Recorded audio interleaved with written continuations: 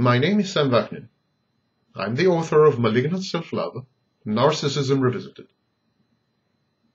The dogmatic schools of psychotherapy, such as psychoanalysis, psychodynamic therapies, and behaviorism, more or less failed to ameliorate, let alone cure or heal, personality disorders. Disillusioned, most therapists today adhere to one or more of three modern methods: brief therapy, the common factors approach, and eclectic techniques.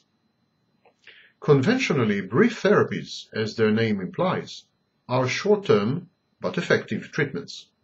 They involve a few rigidly structured sessions directed by the therapist. The patient is expected to be active and responsive. Both parties sign a therapeutic contract or alliance in which they define the goals of the therapy and consequently its themes. As opposed to earlier treatment modalities, brief therapies actually encourage anxiety because they believe that it has a catalytic and cathartic effect on the patient. Supporters of the common factors approach point out that all psychotherapies are more or less equally efficient, or rather similarly inefficient, in treating personality disorders. As Garfield noted in 1957, the first step perforce involves a voluntary action. The subject, the patient, seeks help because he or she experiences intolerable discomfort, ego dystony, dysphoria, and dysfunction. This act of approaching the therapist is the first and indispensable factor associated with all therapeutic encounters, regardless of their origins or methodology. Another common factor is the fact that all talk therapies revolve around disclosure and confidences.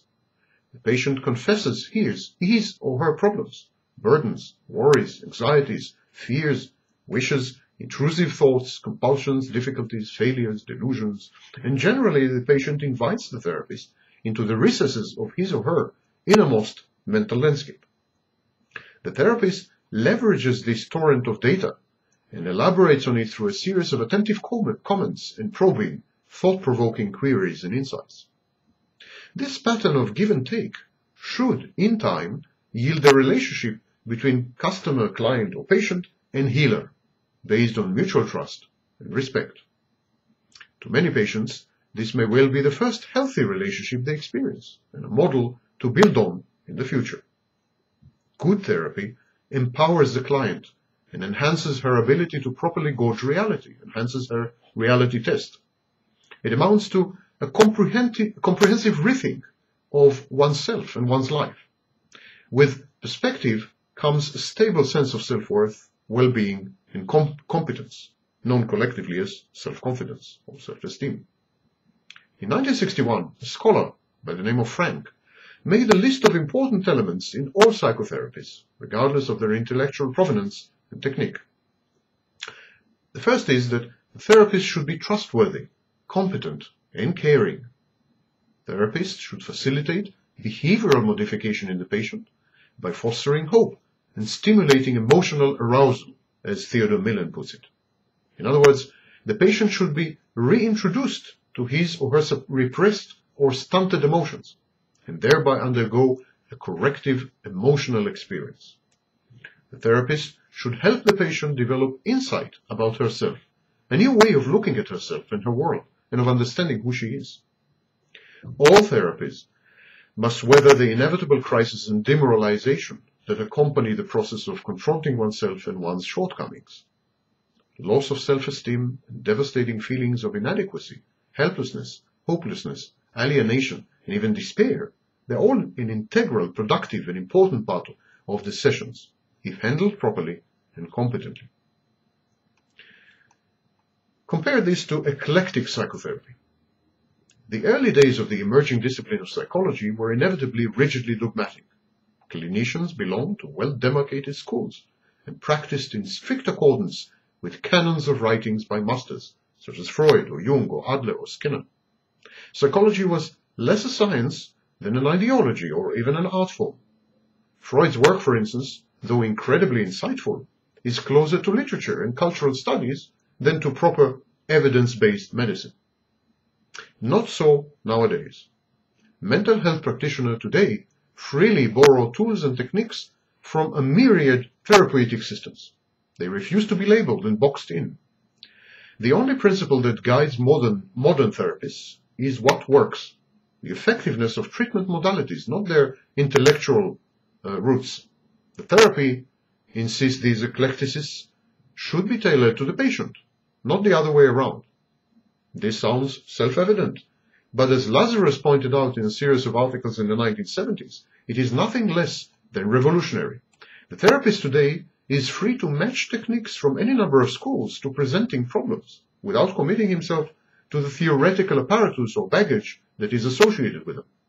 The therapist can use psychoanalysis or behavioral methods, while rejecting Freud's ideas and Skinner's theory, for instance. Lazarus proposed that the appraisal of the efficacy and applicability of a treatment modality should be based on 6 data. He called them basic IB: behavior, affect, sensation, imagery, cognition, interpersonal relationships, and biology. What are the patient's dysfunctional behavior patterns? How is her sensorium, sense data? In what ways does her imagery connect with her problems, presenting symptoms and signs? Does he or she suffer from cognitive deficits and distortions? What is the extent and quality of the patient's interpersonal relationships? Does the subject suffer from any medical, genetic, or neurological problems that may affect his or her conduct and functioning? Once the answers to these questions are collated, the therapist should judge which treatment options are likely to yield the fastest and most durable outcomes. And this is based on empirical data. As Butler and Halkin noted in a groundbreaking article in 1990, therapists no longer harbor delusions of omnipotence.